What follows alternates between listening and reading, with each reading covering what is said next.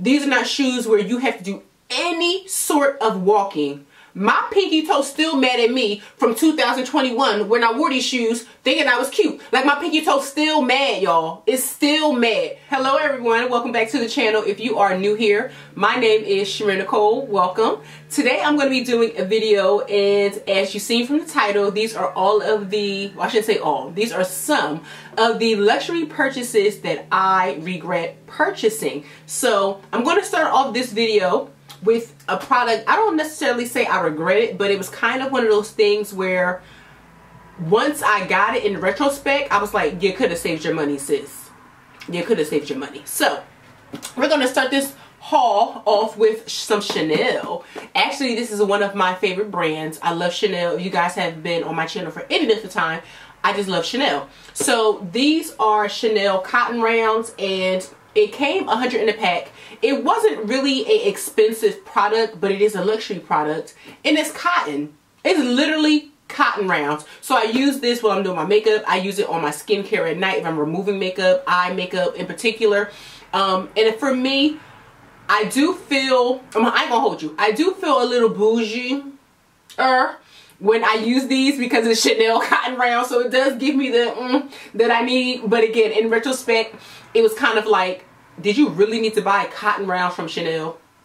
Probably not. I could have bought some shares of a company or something like that with that money. But I don't think I necessarily regret this. I just feel like I could have had better uses of my money. So let me show you the actual cotton rounds. It's actually nothing, it's nothing special. It has the Chanel logo on the cotton. I'm not even sure if you guys are actually able to see the logo on them, but they have a logo on them. So again, it does give me that little boost that I need sometimes if I'm doing my skincare. If I want to have a spot night at home, I of course will know to gravitate towards those because, you know, they're a little more luxurious. I digress.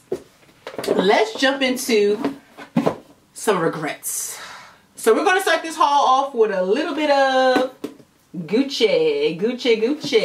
So if you can't tell by the shape of the box, this is my trusty dusty, everybody had it, it was all over social media, and it was definitely a trendy piece. This is my double G pearl belt. Yeah, I love the belt. I still love the belt. Do I think it was worth the money? Probably not. But for me, it's symbolic because I actually purchased this for my college graduation. And so in my graduation photos, you know, I have my belt on. So for me, it's very, very sentimental. So that's probably why I have not sold it. I do sell a lot of my pieces to consignment, Fashion File. I was using Real. I don't use them anymore. So I do sell to Fashion File if I do sell things. But I don't want to sell this because I don't want to get rid of it because it is attached to a core memory in my life. So anyway, I do regret spending the money that I spent on this belt. In retrospect, as I'm doing this video and I'm talking to you guys, I'm thinking of ways that I can wear this. And I think instead of me wearing it on actual clothes, I think this would be really well suited if I wore it on a jacket or a coat. I think that's the best way for me to kind of rebrand this piece because I ain't one of those people, I don't care about trends necessarily. If I spent my money on something and I like it, I'm going to wear it regardless of what the fashion girls are saying. Honey, it's my money. Okay? Okay. So I'm thinking I'm probably going to rebrand this and wear it with my coat this winter. But again, I do regret purchasing it only because of the price point. Now, I will tell you this. When I purchased this, I did pick it up with some shoes and I got it for a discounted rate because at the time, New Jersey had a outlet in Secaucus that's kind of close to New York. We had a outlet store, and the outlet store allowed us to get, ooh, it's not fitting. It allowed us to get pieces at a discounted rate, and I got a really good discount on that, but I still think that's a product that I regret purchasing because it's not something I can wear in my collection long term. Now this next piece, let's switch it up a little bit. So these next pieces, I know you guys have seen this. I know, bruh, bruh, out of all the things in my wardrobe, these are by far the number one item I regret purchasing. I gotta hold it up so you guys can see what they are. These are my YSL shoes. I don't even know the name of these shoes. I'll link them below if you guys want to get the actual names, because I really don't even remember, y'all. But these are my YSL sandals. Listen, if you guys don't listen to any piece of advice I ever give you, do not buy these shoes. Don't do it. Don't do it. These shoes, they're fabulous. I have tons of pictures of these on my Instagram of me wearing them, especially if I'm shooting something for my website, ChimereNicole.com. But I promise you, these are not shoes you want to go out clubbing in. These are not shoes you want to go to an important event in. These are not shoes where you have to do any sort of walking. My pinky toe still mad at me from 2021 when I wore these shoes thinking I was cute. Like, my pinky toe still mad, y'all. It's still mad. This is how bad these shoes hurt my feet. Again, the YSL detailing on the back is fabulous. Chef's kiss. That's what makes the shoe. And you would think because the shoe is open toe that it would not hurt your feet. But it's something about the way that they are made. I don't know if it's, we need to like call an engineer or something. But it tears your pinky toe up. They're so uncomfortable. It's like I regret this purchase to my core. You know what I'm saying? Now, I will say this. I've worn these enough, as you can see. I've worn them enough to get my money's worth. I like to do something I learned on here. What's her name? I can't think of the influencer. But she said something in her video that just kind of stuck with me. And she basically said cost per wear. So, if you calculate cost per wear for me, I've definitely got my money's worth. But I would never purchase YSL shoes ever again. Here's the crazy part. I love their boots and I want them, but I'm traumatized because of these shoes. I'm not buying anything. Not gonna happen. Now, this next purchase, you guys are gonna be like, I know you lying. This is actually a purchase I have been, for the last month, I've been going back and forth about doing consignment for. Out of all the pieces that I currently have in my wardrobe, this is probably the number one piece that I'm thinking about consigning as of right now. This is my Chanel bag. Which one, you may ask? I know you guys are gonna be like, oh my God, are you for real? I am. My Chanel boy bag. I have a love-hate relationship with this bag. I love the bag because for me, I am very much a prissy girl, but I'm very much a tomboy as well. So it's a really hard medium for me. Like, I love to dress up, I love the glitter, I love the glam, but I also love sweatpants. I love sweatpants. Like, I like to wear sweatpants and heels. You know what I'm saying? I'm very much a cross between those two. So for me, the boy bag gives me enough luxury that I can make casual, if that makes any sense. So this bag is perfect for an afternoon of shopping. It's perfect with jeans. It's perfect with flats. I'm thinking oversized sweater, white t-shirt underneath it, jeans, some Chanel espadrilles, maybe a beret. That's the vision I'm getting right now.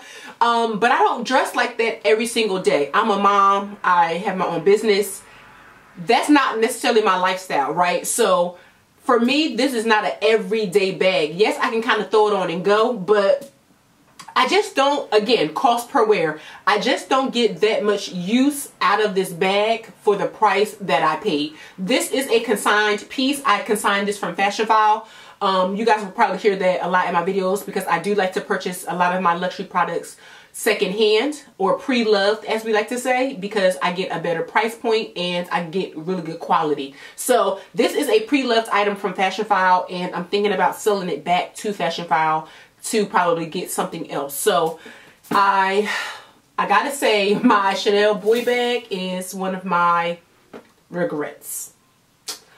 Yeah, I gotta throw it in there. All right, you guys, we got another pair of shoes that I forgot about. Now, just for the reasons that I just explained, I'm so sad. I have to do it. I have to do it. My Tom Ford heels. These are my newest purchase. I got these. When did I get these? I got them over the summer. So I haven't had them long. I've worn them 3 times. And the first time I wore them to take pictures on my Instagram, orange dress, if you guys are following me on Instagram. So you see me wearing them in that picture. And where else did I wear these? I know I had an appearance and I wore these. So typically, like appearances, I'm standing up a lot, I'm taking a lot of pictures, I'm talking to whoever I'm talking to, and it just requires me to stand for long periods of time. I would say after about hour 2, I started to notice that my feet were starting to get a little bit like, they weren't swollen, they were like sore, like my actual foot itself hurt. And I'm not sure if it's, again, because I'm trying to balance out all of my weight on the skinniest stiletto in American history, or what. Also too, I did notice that on my left foot, it was rubbing against my pinky toe, and that hurt like hell. So I love these Tom Ford shoes. I got them in gold, like metallic gold. I love them. The color itself does it for me. But this heel, it's not good. The statement piece about these shoes is, of course, the chain, or the lock. I should say the chain. The lock that's on the end of the shoe, so it wraps around your ankle. But for the price, for the price of these shoes, I should feel comfort. Like, I shouldn't have to spend all of my money and have my feet hurting. That's not a good look. So yeah, I have to throw these in here. Although I love these shoes and I am going to continue to wear them, let me throw that out there. I am going to wear these shoes everywhere. Every time I can wear them, I'm going to wear them. My YSLs, you couldn't pay me to wear them no more. Like, you couldn't. So that's the difference. But like I said, for extended periods of time or anywhere that I know I have to do a lot of walking, these would not be the shoe. If I'm doing dinner, I'm doing brunch with the girls, I'm doing date night, these would be a shoe. But other than that, absolutely not. So had to throw these babies in here because, yeah, they hurt. And last but certainly not least, you guys, I know you guys have, if you have these shoes, you already know these are a very, very popular shoe. They're still very popular. They still sell. And yeah, my Christian Louboutin shoes, I regret. But not for the reasons you may think. These are not the Socates. These are the Pagals. I believe this is how it's pronounced. Pagal? I think it's Pagals. So these are the Louboutin Pagals. The difference between these and the popular Socate shoe is that this shoe, put that down. This shoe, if you notice, let's do it that way. Oh, actually looks good with the shoe, with my black shirt. So it makes it easy for me to explain. So you see how right here it's cut out? Typically the Socate shoe would look the same on both sides. So this has a small cutout, which allows for your feet to breathe. It allows for your feet to stretch. And so your feet are not as constricted in the shoe. So this is the reason why I got these versus the ever so popular Socates. Again, I still do regret buying these shoes. Now, I have these in black, and of course I have them in nude. I have worn these shoes to death. So again, going back to what we talked about earlier, cost per wear, I have gotten all of my money worth and some with these shoes. The issue that I don't like, and again, it could be because of what I just said, I've worn them to death, is that I always have to get the heel fixed.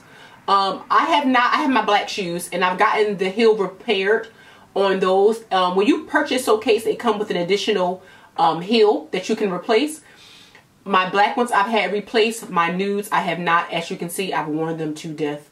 I I am a pageant girl, so I wear these a lot when I do pageant interviews. I wear these a lot if I'm doing anything that is pageant related in terms of like appearances and stuff. This is like a classic shoe. It goes with everything. So I love the shoe for that, but I just feel like this shoe, although it's very sexy, it's very chic, there are so many other options that you can get for a cheaper price point that are more comfortable, and I'll probably say that's probably why I regret it. I paid these shoes are old, so I think I paid about $7.90. I think it was $7.90, but that included the tax. I could be wrong. Again, I've had these over 5 years. So again, I love this shoe. It's a very classy shoe. It's a very practical shoe, but again, for the price point and the uncomfort that I feel when I wear these, no. Think of it this way. I'll put it back to my shirt again. You are balancing all of your weight on this. That's the best way that I can explain it to you so you guys can know in terms of comfort. All of your weight is being balanced on 2 sticks. See how skinny that heel is? So although these shoes are cute, long term, I wear it for over an hour or 2. It's just not practical. So if I'm in an office building and I'm sitting down, of course, I'm gonna give it to the girls. But if this is something where I'm walking, I'm talking, I'm doing a lecture, I'm doing a speech, no. I've done it, hurt like hell, I'll never do it again. So I definitely regret my Louboutin shoes. So I hope you guys enjoyed this luxury regret haul. Typically we're hauling things that we're in love with, but I wanted to show you some things that I kind of regret buying. In the event you're on the fence about any of these things or you're thinking about purchasing them, you know, you kind of have a little bit of feedback. But I thought the video was fun. If you guys enjoyed this video, let me know in the comment section. And again, don't forget to thumbs up and subscribe. It does help out the channel. And I will see you guys in the next video.